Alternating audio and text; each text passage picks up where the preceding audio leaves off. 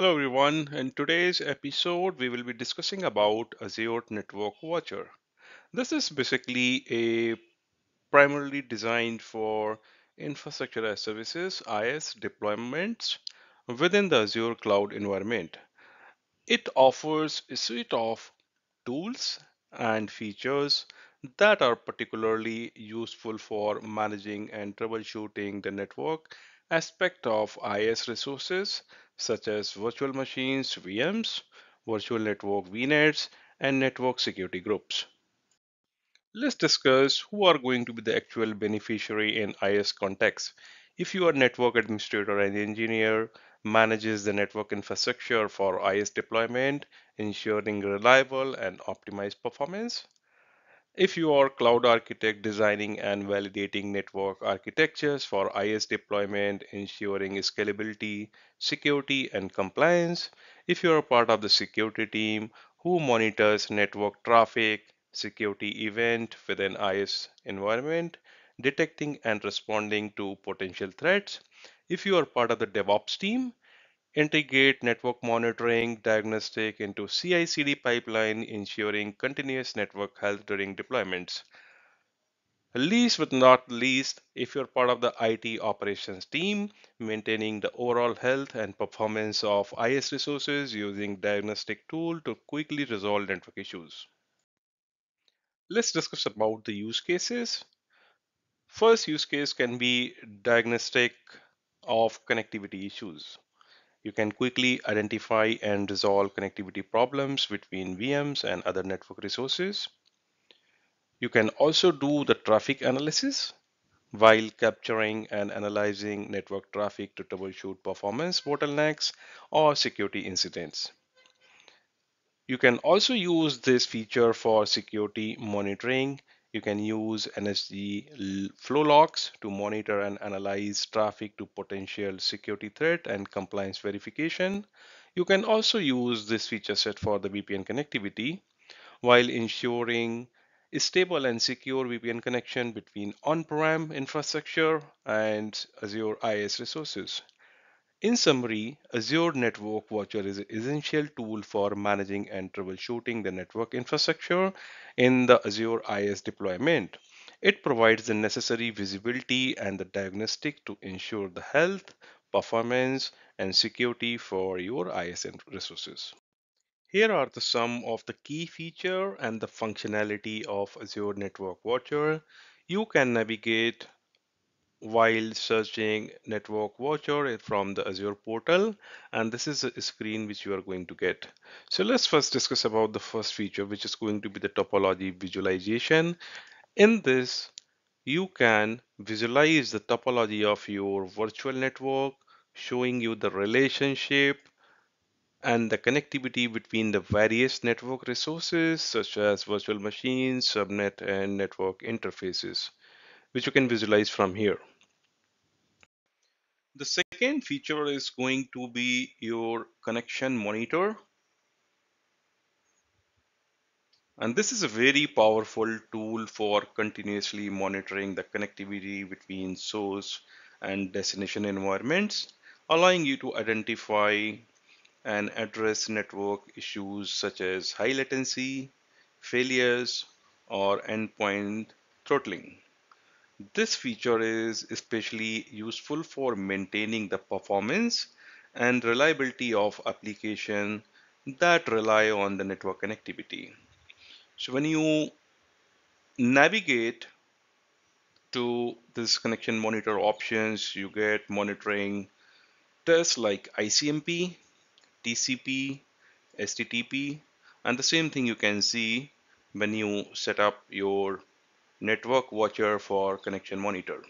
So these are the protocols you can choose to do the connectivity test.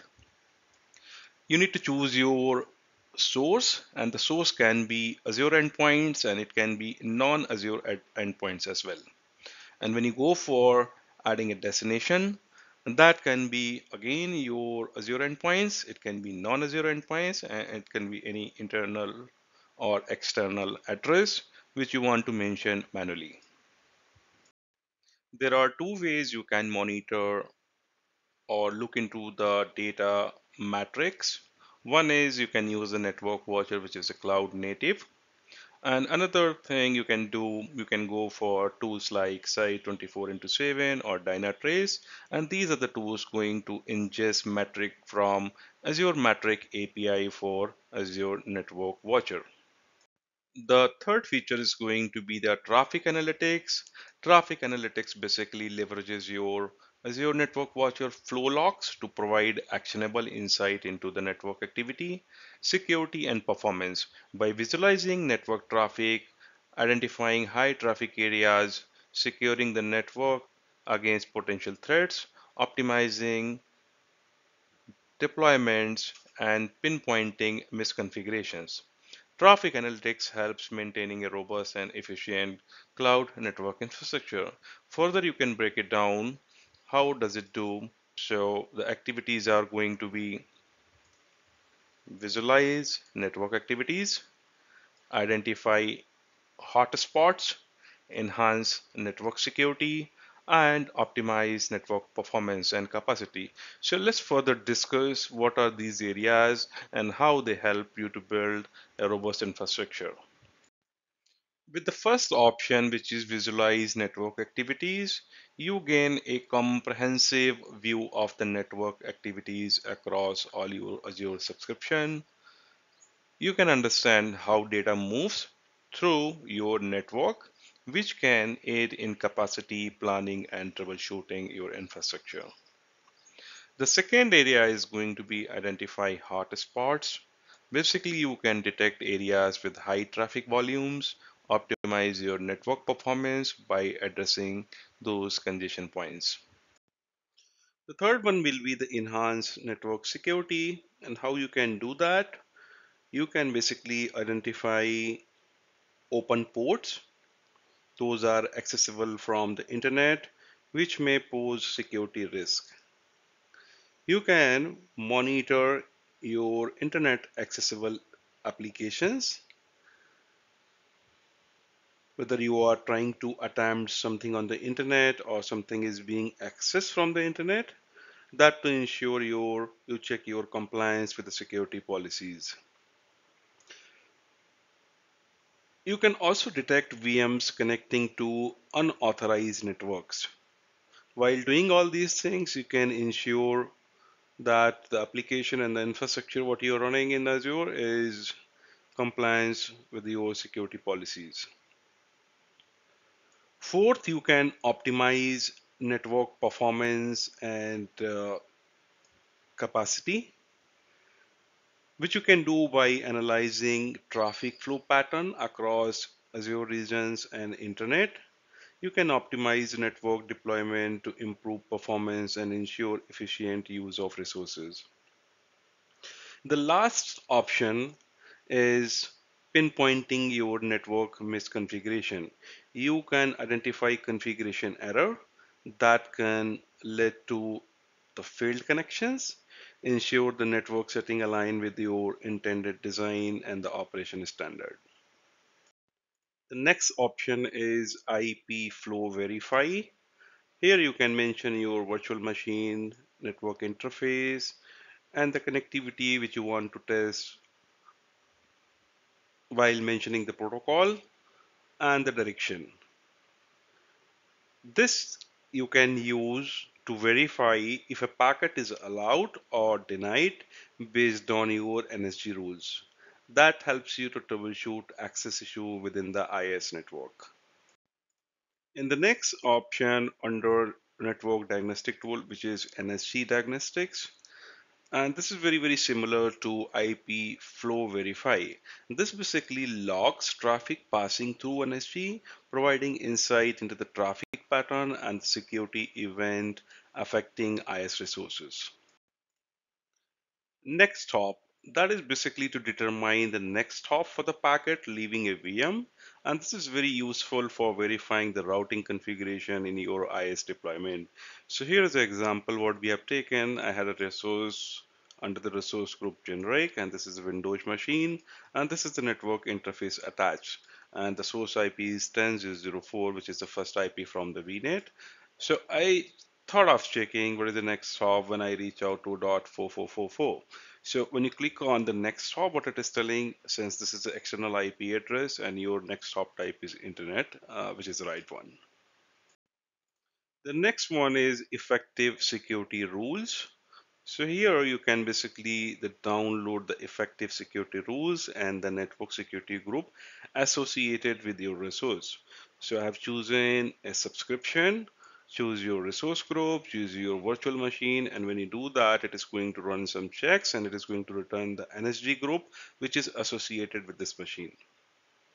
And you can also download all these things. The next one is a VPN troubleshoot, and that is a self-explanatory. This is basically meant to diagnose issue with your VPN connections, ensuring reliable connectivity between your on-prem infrastructure and Azure IS resource. So what you need to do here, you need to choose your virtual network gateway where you are terminating those VPN connections and start troubleshooting the issue. The next one is a packet capture, and it is like any other network packet capture tool like Wireshark or something, which basically captures your network traffic to and from your VMs, adding in detailed traffic analysis and the troubleshoot network issues. So you need to add a packet capture. While adding the packet capture, you need to choose all these resources, your subscription, your resource group, your target type, and then you need to mention the target instance and the packet capture name and storage account where you want to save this packet capture, and top of that you can also put those filters, and those are optional, and these are fields are going to be the default. However, you can change it and start your packet capture.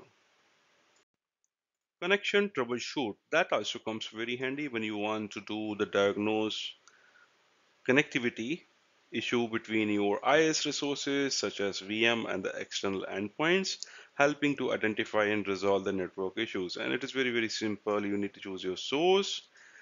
Then in this case, this is a virtual machine. So you need to choose your virtual machine here. And then you need to mention a destination, whether that is going to be another virtual machine, or you can specify your destination manually. And then the probe type, it is a kind of connectivity type which you want to test. So it can be TCP, it can be ICMP, and you need to mention those ports and the source port and run your diagnostic test. Uses and quotas. So for every object on Azure, you might have some hard limit or the soft limit. If it is a soft limit, which can be adjusted by you, or you can open a support ticket to the support team. They can adjust on behalf of you. So this comes very handy. So you don't need to recall and remember the limits which is allocated to the resource type. So here I can see, let's take a look on this public IP address. Default allocation is 10 and I'm using 4. It means the 40% quota is already used and I can use another 6 IP address. There's an edit option. I can edit it from here and I can adjust the limit. If you see this option, that means you need to open a ticket to the support team. They can adjust on behalf of you. The next section is logs, and this is also self-explanatory.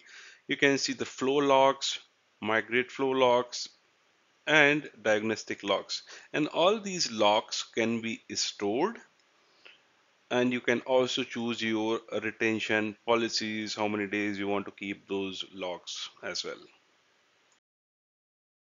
Thank you for watching, and I will see you in the next section.